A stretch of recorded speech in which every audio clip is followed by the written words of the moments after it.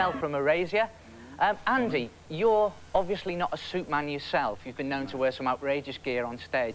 Now, you obviously enjoy yourself, mate. Do you prefer the recording side of the band or the live sound, the touring? I think I like doing both. You know, one thing gets very boring after you've been touring for about 6 months.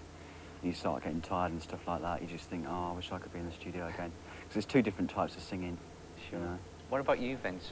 You're the man behind the machines, though. I think I prefer it in the studio. Do you? Because I get really homesick, you know, whenever I'm away. When you're on tour? So I'm dying to get home. And you obviously like getting stuck into the recording side of it as well? Yeah, all the technical bits. Yeah. So have you got any more plans for a live tour coming up in Britain? Well, we're recording an album at the moment, or a sort of mini album, but we're not touring again until next year. Any dates at all?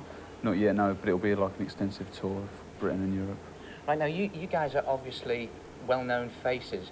Do you find there's any drawbacks to being well-known? I mean, you know, do you have any problems in the street or anything like that? What's the biggest drawback, Vince? Well, I don't think that we're sort of like that recognisable, really, you know. I mean, you know, we sort of get to be pretty anonymous. I think it's something that you either go for or you don't, you know, you ask for it. You know, if you want to sort of like go down the West End when all the tourists are there or something, you know. So now, you've had a problem with a hurricane. What happened there? You were over in Jamaica when Gilbert was around. Yeah, we were there for 2 weeks, and on the Monday of the second week, the hurricane struck.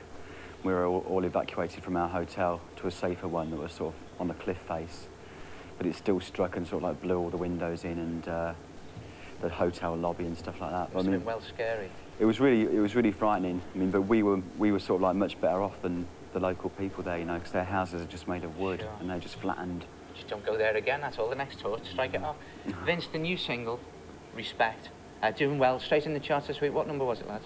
I think it went to 19. 19 and going up. OK, we've got it on video here. I've got my mini monitor. Have a look at this and listen out for the words. Rather clever.